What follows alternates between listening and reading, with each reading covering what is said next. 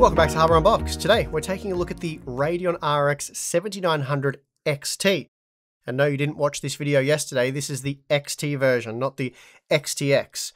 I know, a super dumb naming choice there by AMD, which I'd probably go as far to say is anti-consumer. As Tim noted in his RDNA 3 news video, there are enough numbers available, so AMD could have easily avoided having two different products with almost identical names. There's really no excuse for this sort of crap, so do better, AMD. And with that, let's roll the ad spot. Today's sponsor spot is brought to you by Hetzner. Hetzner is a leading hosting provider and data center operator in Europe with hundreds of thousands of servers in operation. By combining its strengths in innovative technology, attractive prices, expert support, and flexible customer service, Hetzner expanded its market both within and outside Europe. They operate their very own high-tech data centers in Germany and Finland. Hetzner also offers high-performance cloud servers for an amazing price. And not only this, Hetzner is now already covering both the east and west coast of the United States with their latest location in Hillsboro, Oregon. Now, you can deploy cloud servers in 5 different locations and benefit from features like load balancers, block storage, and more. So for more information, please check the link in the video description. Okay, so the name sucks, and I wasn't blown away by the XTX version. So is there any hope for the XT? Not really. It's $100 cheaper than the XTX, so a mere 10% saving, but the memory capacity, cache, and bandwidth has all been reduced by 17%, and surprise, surprise, it's 17% slower at 4K, so the cost per frame is actually worse. Well, I guess we'll continue with the review anyway. So for those of you who haven't already moved on to another video, I guess I'll tell you a bit more about the 7900 XT before jumping into the benchmarks. But yeah, I'm not going to drag this one out. The 7900 XT is clearly a product AMD doesn't really want to sell, suggesting that they don't have that many defective 300mm square GCDs. As noted in the 7900 XTX review, the XT version uses the same die, but with a 1 less MCD, so 5 rather than 6. And what this means is any GCD that can't be sold as an XTX gets binned as an XT. So it would seem as though the strategy right now is to cash in on RDNA 3's hype, try and sell the 7900 XT for top dollar, and really AMD has little to lose with this approach, apart from momentum, market share, and any kind of relevancy with gamers. So yeah, very little.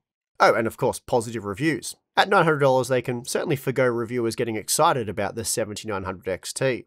So assuming this has little impact on sales and general consumers buy this product anyway, AMD will have made the right move. In reality, the 7900 XT is going to be a model that moves in very low volumes, and again, this could be due to the fact that AMD has very little defective silicon that they need to flog off. But if that isn't the case, you can expect 7900 XTs to drop in price before too long. Anyway, as you can probably tell, I'm none too excited about the 7900 XT, so let's just go over the test system specs and then I'll show you some results. Now for our benchmarks, all GPUs have been tested at the official clock specifications, so no factory overclocking. The CPU used is the Ryzen 7 5800X3D with 32GB of dual-rank, dual-channel DDR4 3200CL14 memory on the MSI MPG X570S Carbon Max Wi-Fi motherboard. In total, I've tested 16 games at 1440p and 4K, so let's get into the data.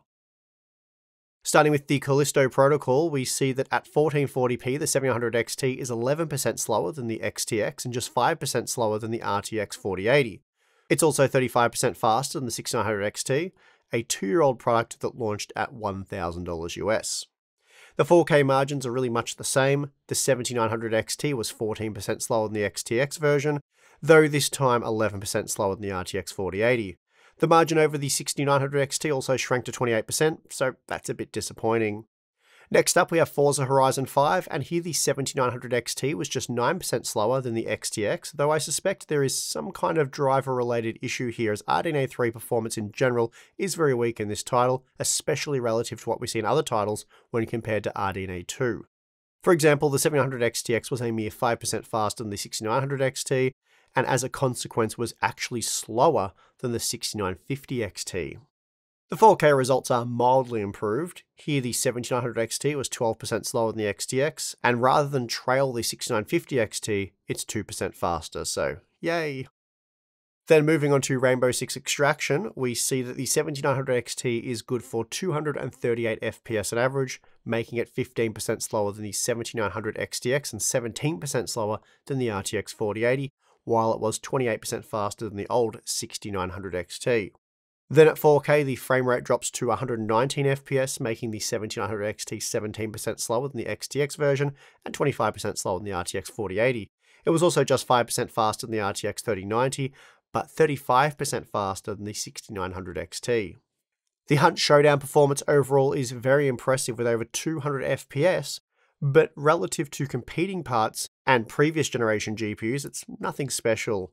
We're looking at an 18% deficit to the 7900 XTX, while it was just 22% faster than the 6900 XT, the 2-year-old product that it's effectively replacing. Well, the XTX does that, but with pricing so similar, you could say they both do. Anyway, at the 4K resolution, the 7900 XT fell well behind the XTX, now trailing by a 20% margin, allowing it to only roughly match the RTX 3090, while it was just 15% faster than the 6900 XT, so overall, quite a disappointing result. Like all Radeon GPUs, the 7900 XT does its best work in Call of Duty, pumping out 269 FPS in the Modern Warfare 2 title. That made it 14% slower than the XTX model, but an impressive 23% faster than the RTX 4080 and 40% faster than the 6900 XT. So great results here, though as we found in the XTX review, these results are unfortunately outliers. Even at 4K, the 7900 XT was impressive with 163 FPS on average, making it 16% slower than the XTX model, but 14% faster than the RTX 4080. It was also 35% faster than the 6900 XT, which is a decent generational improvement. The F122 results look very disappointing, as this game enables ray tracing by default when using the ultra high quality preset, and while RDNA 3 has made great strides here, there's still at least a generation behind Nvidia when it comes to RT performance. As a result, the 7900 XT was only able to match the 3080 Ti and 3090, making it 11% slower than the 3090 Ti and 15% slower than the 7900 XTX. Even at 4K, the margins are very similar. Here, the 7900 XT was again basically only able to match the 3080 Ti and 3090, making it 13% slower than the 3090 Ti, so a very disappointing result here that's a result of having RTFX enabled. The Cyberpunk 2077 results are far more impressive, as for this testing, we don't have RTFX enabled. In fact, we're only using the high quality preset, and as a result, the 7900 XT was good for 118 FPS on average, making it just 13% slower than the XTX and a mere 8% slower than the RTX 4080. Then at the 4K resolution, we're looking at roughly 60 FPS on average without the aid of upscaling, so that's pretty good.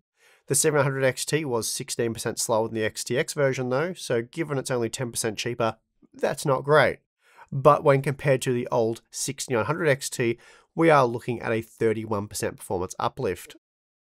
As we found in the 7900 XTX review, these new RDNA 3 GPUs don't perform particularly well in Dying Light 2, especially relative to previous generation parts. For example, the 7900 XT is just 8% faster than the 6900 XT at 1440p. And things are even worse at 4K. The 7900 XT was just 6% faster than the 6900 XT, matching the 3090 Ti with 60 FPS on average, though it was just 15% slower than the RTX 4080. So when compared to current generation parts, the results don't look too bad, but also not that impressive when compared to the previous generation models. The last game I'm going to look at the individual results for is Halo Infinite, so we're only going to take a look at the results for 9 of the 16 games tested before taking a look at the 16 game average data. At 1440p, the 700 XT matched the RTX 3090 Ti, making it just 12% faster than the 6900 XT. Then at 4K, we're looking at 82 FPS on average, which meant the 7900 XT was 15% slower than the 7900 XTX and 20% slower than the RTX 4080. Okay, so here's a look at the 16 game average data at 1440p. Previously, we found that the 7900 XTX and RTX 4080 were neck and neck, and here we see that the 7900 XT is 13% slower on average, which isn't amazing given that it is only 10% cheaper than the XTX. It's also just 9% faster than previous generation flagship parts, which probably seems okay for $900, but given today's pricing, that's really not amazing. The 4K data is even worse, as here all other system limitations are basically removed, giving the high-end GPUs a bit more breathing room. As a result, the 7900 XTX is now on average 17% slower than the XTX version, and then when compared to sensible previous generation options such as the 6800 XT, it was 34% faster, and while that might sound like a lot, remember, the 6800 XT was released 2 years ago now at $650 US, making the 700 XT's MSRP 38% higher, and worse still, the 6800 XT has been selling below MSRP for most of the year.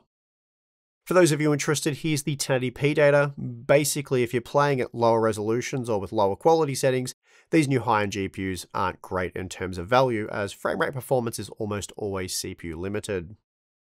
Now here's a look at ray tracing performance at 1440p, and really, there are no surprises here, as the 7800 XT scales as expected relative to the XTX model. So whereas the 1700 XTX was 15% slower in F122 using the ultra quality preset, which does enable RTFX, using FSR to upscale saw a very similar 14% margin between the XT and XTX.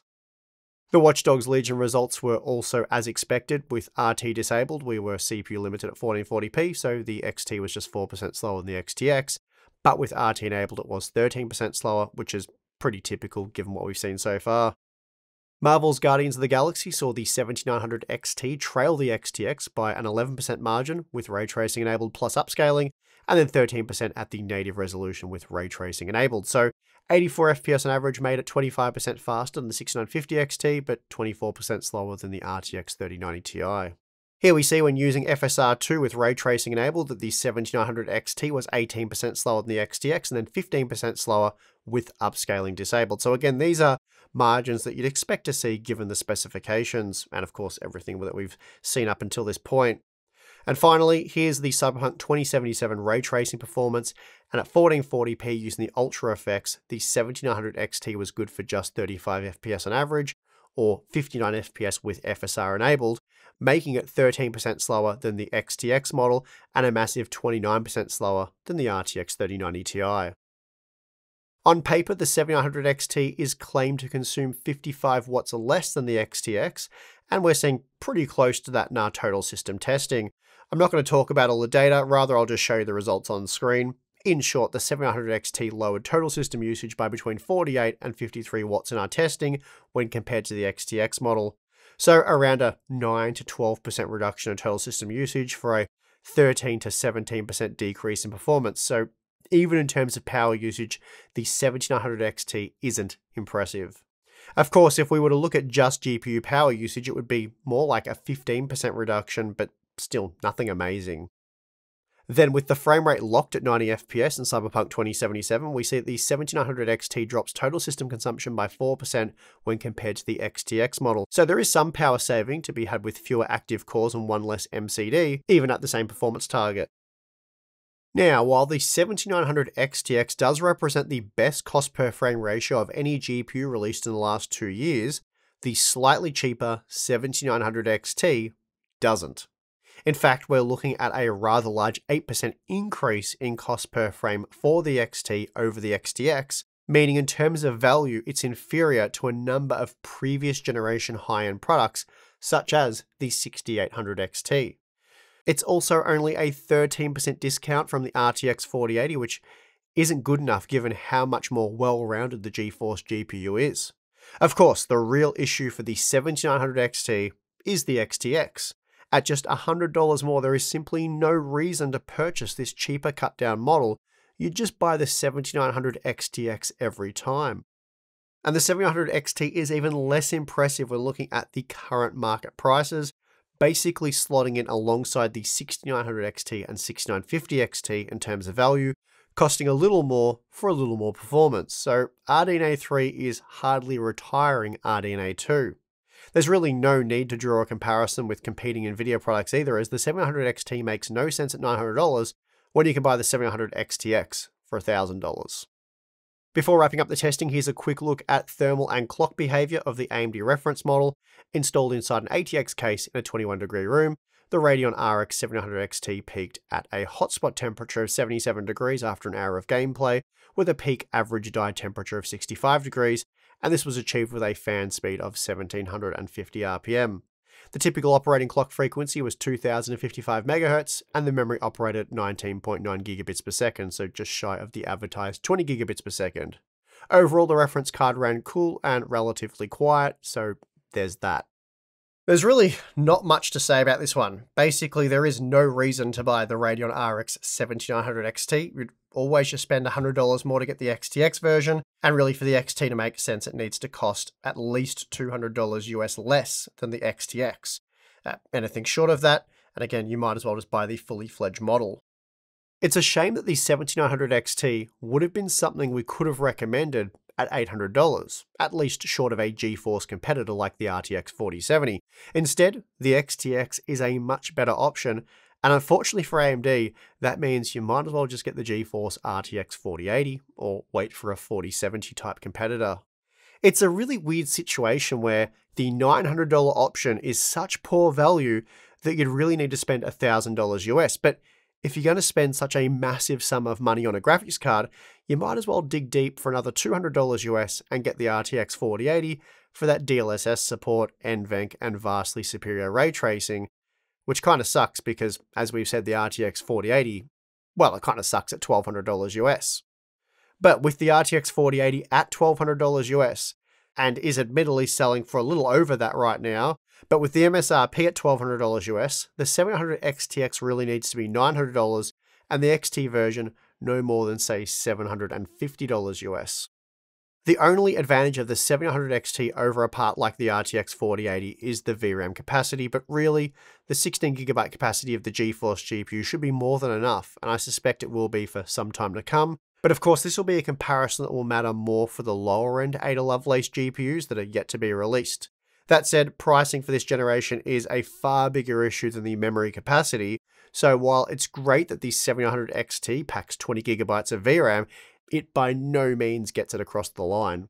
In fact, I've been so disappointed with the 7900 XT that I've requested all AIB partners avoid sending me their custom versions, as I have very little interest in covering them, given that they're just not worth recommending at the current asking price. And with that, I'm done with this review. If you enjoyed this one, be sure to leave a like. You can subscribe. There's a subscribe button thing. And we have Float Plane Patreon. So if you want to become a Hardware Unboxed community member, you get access to our exclusive Discord server. Very cool place to hang out and chat. Monthly live streams where we answer your questions live. So if you want to jump in the chat and ask us anything, we answer those. That's a lot of fun. Behind the scenes content, Q&As. Anyway, probably enough about this video. Yeah, it was a struggle to get through this one. Very, very boring product given the price. Yeah, I want to get excited about hardware again. Come on, guys. Anyway, thanks for watching. I'm your host, Steve. See you next time.